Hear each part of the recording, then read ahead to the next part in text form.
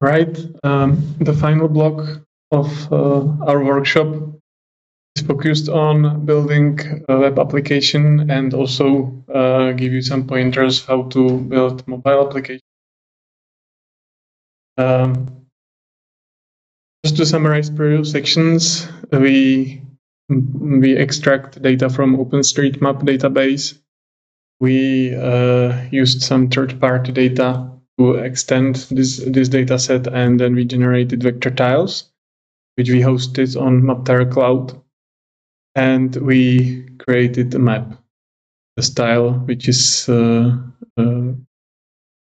which is customized to have the look and feel similar to the FOSS4G colors, let's say.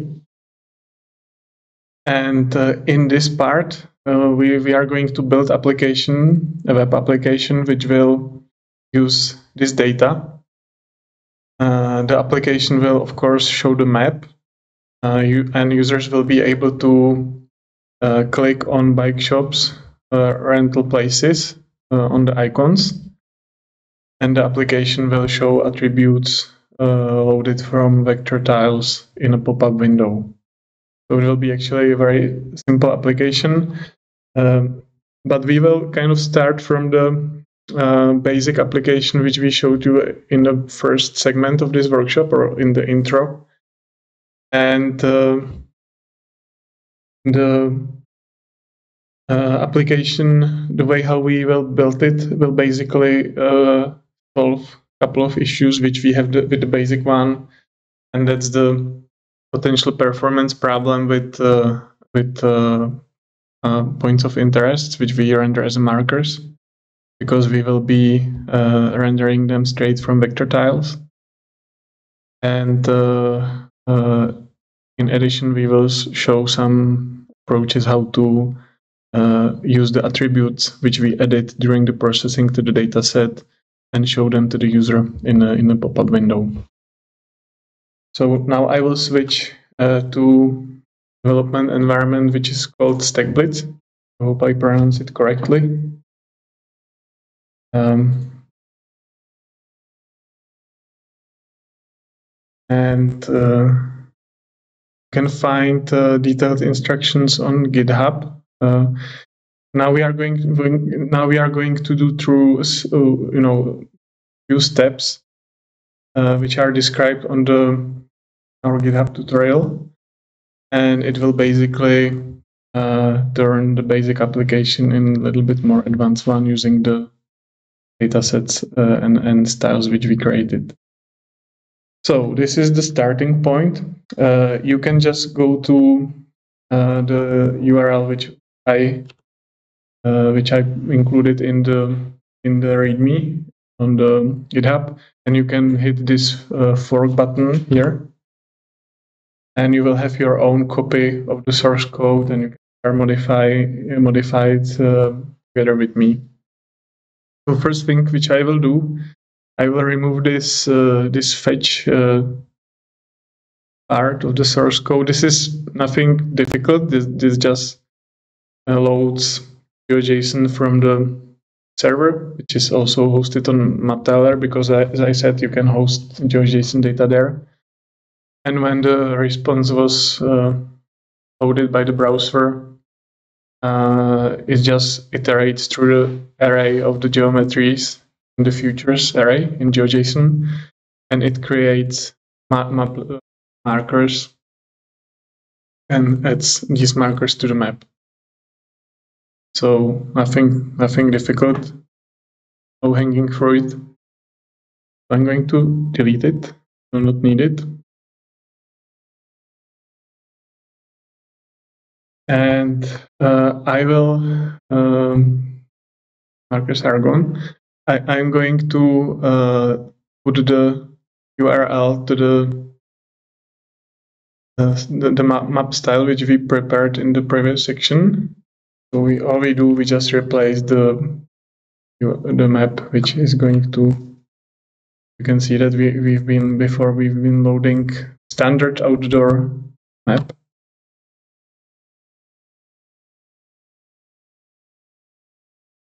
That's it. Now you can see the power of vector styles. With one simple change, you get completely different map. And you can see that it has the style which we set up, and there's all the cycleways here and points of interests. You can see the bike shops and rental stations. There are some bike shops, for example, and rental stations. Easy. Next thing we are going to do, we will add pop-up to the application. So I will just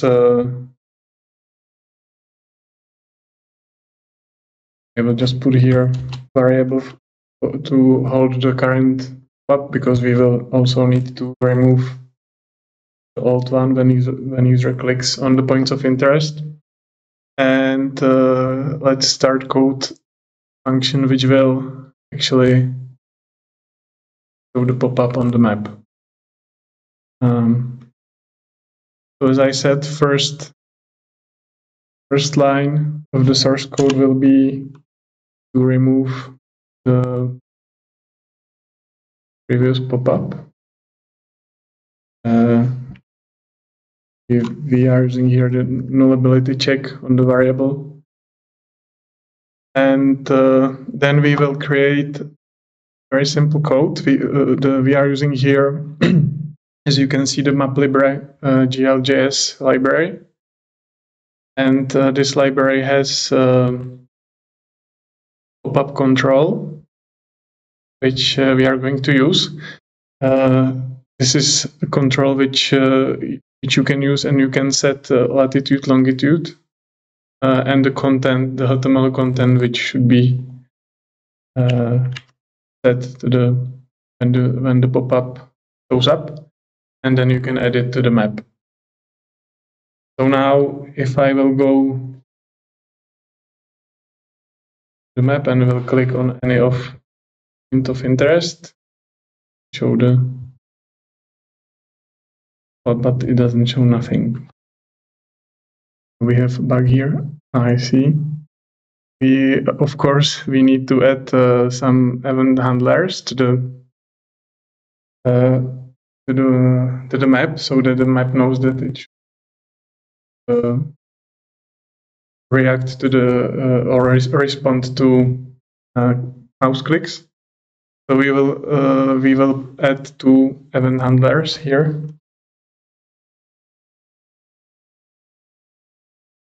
The way how it works, you basically instruct the map.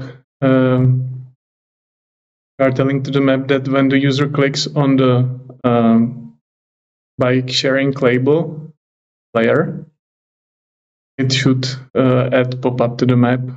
And the argument you can see here basically contains all the information related to that event, and it also contains all the attributes from the feature in the vector tile. So with that, because we have two layers, one with sharing stations and one with shops. So I added the handler for both. And now, if I will click,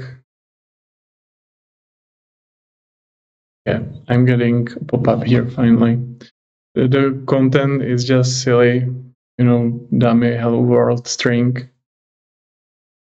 but it works. Next step, we will add a little bit more parameters. Let's say we want to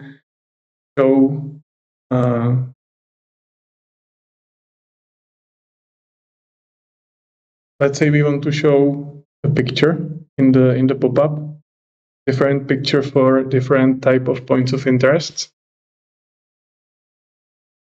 I'm going to put it here. And we also want to have different label, different like heading label for the pop-up. So I will just extend this function, and I will put more parameters. and I'm going to extend the content.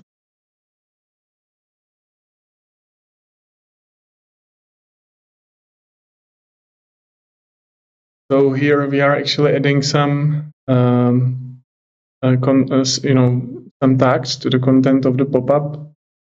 We are using this syntax in JavaScript is called string interpolation, and I'm using here kind of simple templating. So whatever comes in label parameter will be rendered here in h4 tag, and the same for image. And we will now extend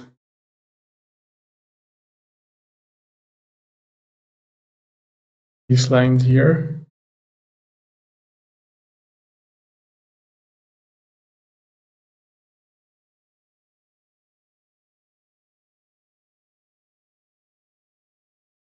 We will pass in the correct label.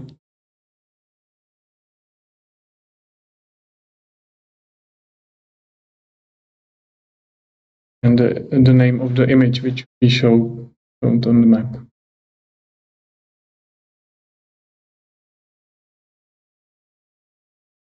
Yep. In the pop-up, or no. I believe yes. But I'm afraid I will have to do it today. There.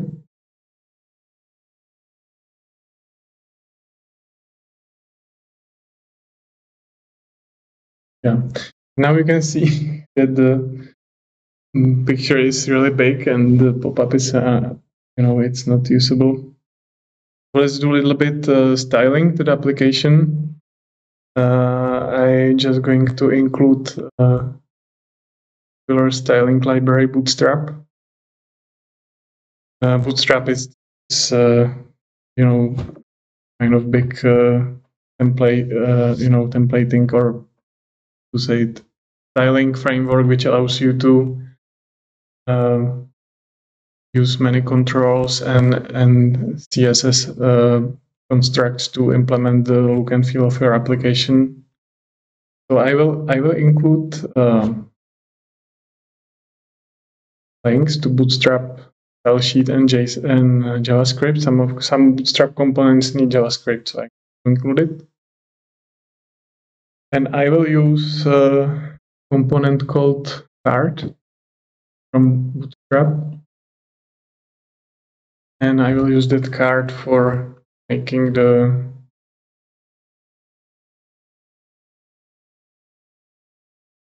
content a little bit nicer. And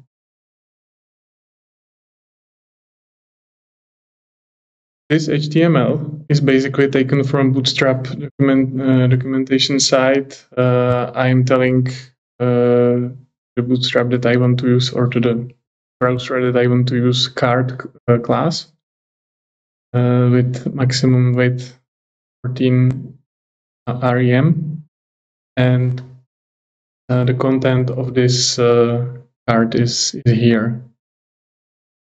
I believe everything will work now. Now we get I believe usable pop-up, and you can see that there is different image, different label depending on which layer I click using the mouse. It's controlled by these parameters here. So that's good.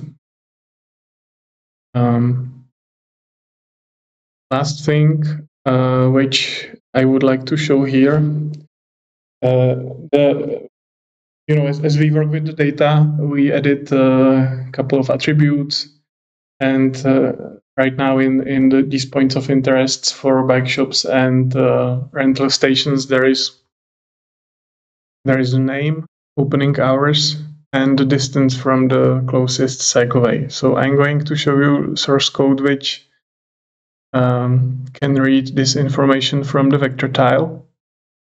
And here we will start interacting with the parameter which was passed to us by MapLibre control in the parameter. So I'm going to remove then, because we will change it anyway. First thing,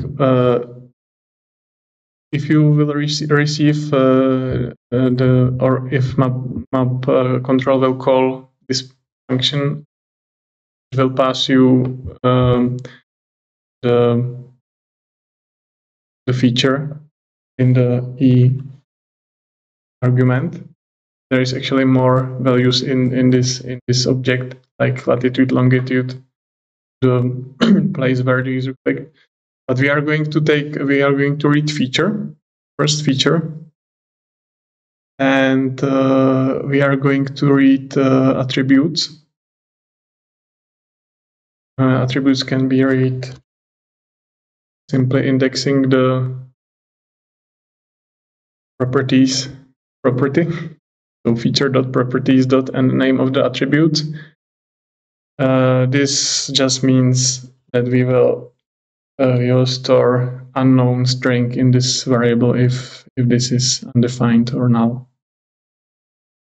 And so we will read name, hours, and distance from the feature, and then we will create new HTML for the pop-up. The HTML will now contain this information here, and we will again pass it to the pop-up control. That's all. Now I need to finish bugs which I introduced. Just closing bracket, I believe. Should be it.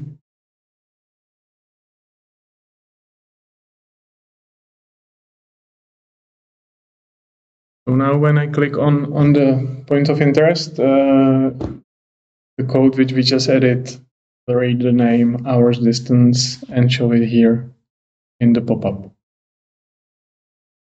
And that's it. So as you can see, with a few changes, thanks to the fact that we prepared the data in a way which works well for our application. We have all the cycleways there, and we have additional points of interest with attributes which we need.